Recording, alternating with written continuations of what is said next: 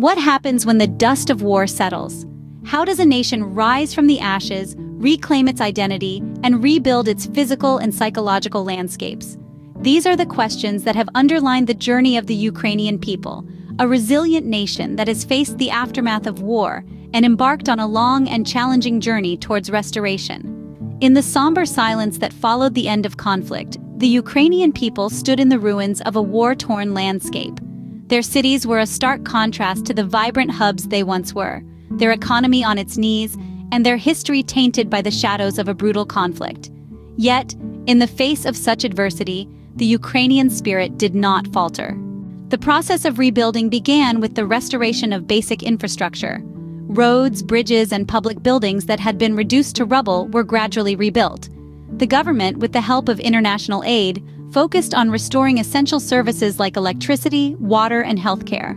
Next came the task of revitalizing the economy. Industry, which had been severely impacted by the war, needed a significant boost. The government implemented policies to attract foreign investment, encourage entrepreneurship, and foster innovation.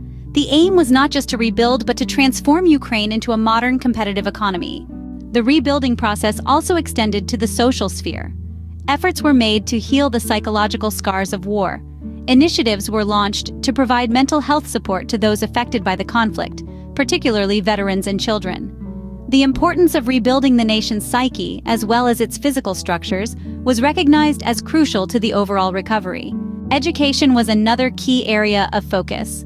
Recognizing that the youth were the future of the country, the government invested heavily in revamping the education system. Schools were rebuilt, curriculums were updated, and teachers were trained to equip students with the skills needed in a 21st century economy. But perhaps the most significant aspect of Ukraine's rebuilding process has been its effort to strengthen its democratic institutions. The war had exposed the fragility of the country's political system, and in the aftermath, there was a renewed commitment to democracy. Efforts were made to bolster the rule of law, promote transparency, and ensure the independence of key institutions. Fast forward to today, and the rebuilding process in Ukraine is far from over.